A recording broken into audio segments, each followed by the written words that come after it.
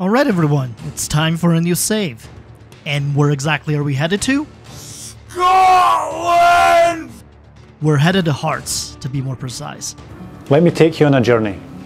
Actually, let me take you on a number of journeys. Heart of Midlothian FC, commonly known as Hearts, are a professional football club competing in the Scottish Premiership. Formed in 1874, they are the oldest and most successful football club in the Scottish capital. As of August 2021, they are the largest fan-owned club in the UK. They've won the Scottish League Championship 4 times in total, but the last time they did it was 1959-60.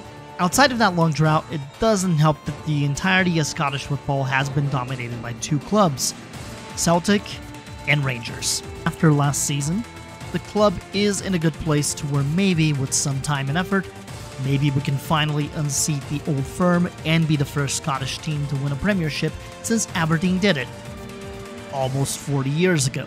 I see you're all gluttons for punishment. Our roster going into the 2022-23 season is led by 39-year-old goalkeeper Craig Gordon, who started his career here at Hearts before Sunderland nearly ruined everything during his prime.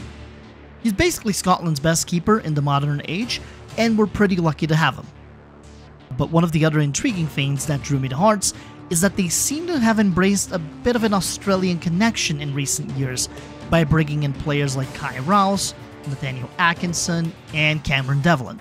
We're about to reach a breakthrough with the Aussies. We do bolster the team a little bit more by bringing in Wrexham's Jordan Davies to help with depth in the midfield. We eventually convinced Arsenal to let us take Ryan Porteous on loan, and then we also shipped Gary McKay-Steven back to the MLS before getting our expectations to start the year. Our start to the season against Ross County is not exactly the best, as we draw 0-0, but no time to dwell on missed chances, as our second game of the season is against Hibernian, or Hibs for short. They are a part of the Edinburgh Derby, which is a fierce rivalry between Hearts and Hibs that dates back to the clubs being founded in the mid-1870s. Granted, it has been a bit more one-sided in recent years, as Hibs' last win against Hearts in this derby goes as far back as 2019. You add to the fact that we got Ryan Porteous, who is a former Hibs player, and stuff might just get a little more personal. But we do take care of business. We beat Hibs 2-0. Porteous finally understands what it's like to be on the winning end of this derby, and it's a good first win for the start of the year. We then add on to the momentum by managing to defeat St Mirren in the Scottish League Cup. Then we somehow managed to get a draw against Celtic, thanks to a Liam Bryce goal late in the second half, all in between our Europa League playoff qualifiers. Speaking of which, we ended up getting AEK Larnakas from Cyprus in those qualifiers. The first leg didn't go so well, but look, it's fine. We took care of business in the second leg at home, and would you look at that, we are qualified for the group stages of the Europa League outright. Pretty neat. After a St. Johnstone win and a Dundee United draw to end August, we head into September, and with it, we get our Europa League group, and it's doable. A bit unexpected, but I'll take some luck in the draw for once. From there, we do some loan business for Rangers' Scott Wright and Dortmund's Jamie Bino Gittens before the transfer window closes. September sees us go on a pretty nifty run, winning Premiership and Europa League games alike, outside of one black mark that we take against Dinamo Zagreb in their stadium. But our most important win of the month does come in an extra time affair in the Scottish League Cup against defending champion Celtic. And it is none other than Liam Boyce who comes to our rescue, scoring a brace in the dying minutes of the game and then scoring in extra time to punch our ticket into the semifinals of the League Cup.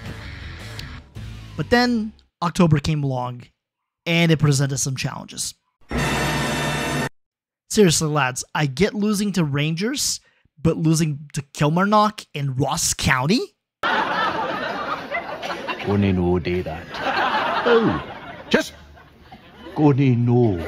With the World Cup to be played, the schedule for November was short, and thankfully, the team got it together and produced some results, including going to the top of the table in the Europa after a win against Australian, rescuing a draw against Motherwell, not letting Rangers beat us for once, and a 4-goal night for Lauren Shankland against Livingstone. We also qualified for the round of 16 in the Europa League, so we've got that going for us. 4 to 6 weeks later. We come back from the World Cup break, back in form, winning 4 straight in December, and Liam Boyce is a big reason for that, walking into January with 22 goals across all competitions. This is good considering that we do need to make a push for 3rd place in the Premiership in order to guarantee Europa League football next year at minimum. We went into the 3rd Edinburgh Derby of the year, where Liam Boyce's brace helped us secure a 4-1 win, which is comforting, given that we found out hours earlier that we were getting Celtic in the 4th round of the Scottish Cup, which, by the way, is the 2nd oldest competition in association football history. It's at this time that we realize that we need reinforcements. Much like the real-life version of Hearts has done, we proceed to bring in Newcastle's Geraint Poole on loan, then make a deal to get Callum Patterson out of Sheffield Wednesday and Yutaro Oda from Vissel Kobe on board. In the League Cup, we take care of business against Celtic Rangers to punch our ticket to the finals with a 3-1 win. And we know soon after that it will be Motherwell that will be facing in the final. Impressive. Very nice. A win against Aberdeen in the Premiership follows suit, and then our big Scottish Cup match against Celtic, who have won this competition 40 times total. The game itself is a cagey affair until Craig Hackett picks up a loose deflection in the box after a throw-in and sends it into the net at the 113th minute mark to give us the victory, knocking out one half of the Old Firm from the competition and giving us a legitimate shot at heading back to the finals once again. Not long after that, we secured the loan rights to Norwegian midfielder Odin Thiago Holm, and right on time as the Scottish League Cup final is on deck against Motherwell. It's a well-fought battle, but it's the loanee himself who just arrived the day prior to the fixture who strikes true from outside of the box and gets one onto the net as Odin gets us the 1-0 lead, and it is more than enough to give Hearts its first trophy in a decade. While we do follow that epic win by laying a goose egg against Livingston in the Premiership, we set our focus into finalizing our transfer window as Robert Snodgrass and Benny Baningme leave on transfers and Nathaniel Atkinson goes out on loan for the rest of the season. But this does give us enough in the books to make a move for Uruguayan midfielder Fabrizio Diaz for $1.5 million, along with grabbing Bruce Anderson for depth at the striker position. We kick off February with another draw against Rangers, then a win against Dundee United. But the day before our 5th round match in the Scottish Cup against Gala FR,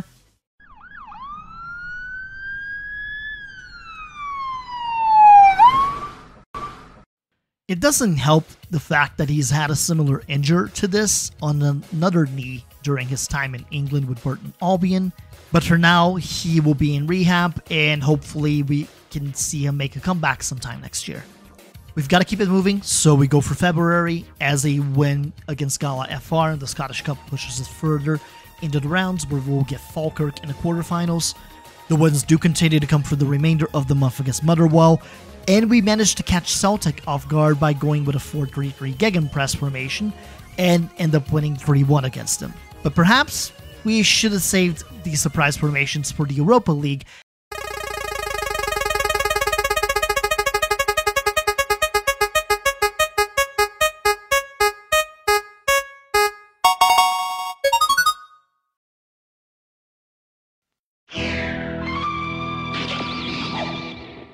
Sometimes may be good, sometimes may be The Europa League merchants themselves. Damn it, man, was Real Betis or Leverkusen unavailable? Even a win against St. Johnstone isn't enough to carry any momentum going into that first leg, where Sevilla proceeds to treat us in the same way that a very sweet dog treats a new toy. We go back home, we lick our wounds, we take some frustrations out on Falkirk in the Scottish Cup to move on to the semis, but then we've got to face the music. A second leg at home, being down 2 goals against the most successful team in this entire competition. It's a recipe for disaster. That gets completely turned on its head when Karim Rekic makes the dumbest sliding tackle known to man on Kuhl outside of the box and gets a straight red card for it. Get him off the field! We've got a lifeline here, and that's all the motivation the boys need, as Garan Kuhl gets his hat trick By the early part of the second half, Barry McKay and Bruce Anderson add to his scoring, and we walk away with a 5-0 win in a 6-3 aggregate win over Sevilla. My dog! Even with Lazio announced as our quarterfinal opponents, that challenge is just all that much more inviting now that we know that we can hang. Although it would be nice to follow up big wins in trophy or continental competitions with another win, as Aberdeen proceeds to burst our bubble by beating us 2-1 before the international break. We have a busy April ahead of us between the Europa League quarterfinals, the Scottish Cup semi-final, and some Premiership matches. We managed to win those Premiership bouts, including a third encounter against Hibs, but the first leg against Lazio at home, Tsuneo Imahori does Tsuneo Imahori things after a rare error from Porteous. They hold on, it's a 1-0 loss. But we are undeterred, and we go into the Scottish Cup semi-final against Livingston with that mentality. They make this one tougher than usual. We do go to extra time, but Alan Forrest buries a penalty in order to punch our ticket into the Scottish Cup final. And would you look at that, it's a rematch of last year's final against Rangers too. But going back to the Europa League, we do go into the second leg. The effort is there. We fight it out to a 2-2 draw, but we just cannot get that third goal to tie the aggregate. So the unlikeliest of runs is finally over for us, but I do believe it's a run that's going to make us stronger in the long term. For now, we need to focus on the final games of the Premiership and the Scottish Cup final. After 33 games, the Scottish Premiership splits into two groups, the Championship group and the Relegation group. As a part of the Championship group, we are fighting to maintain our spot in third place and get Europa League football, not to mention trying to give Celtic and Rangers a bit of a scare for the top two spots. So of course, that's when Celtic finally decides to give one over on us this year. But not to worry, we do seal a pair of wins against Aberdeen and Ross County to secure our third place spot for good, and with it, we arrive at the final of the Scottish Cup. Last season, Rangers beat us 2-0 to win the cup. We're hoping our fate is a little bit different this roundabout. However, a few days prior to the game, we do get some news. Liam Boyce has announced his retirement just a few days before the final. No, no, no, no! Deal. No, no, no, no, no! Hell no! Hell no! So, the mission for us now is pretty simple. We're winning it for Liam, lads.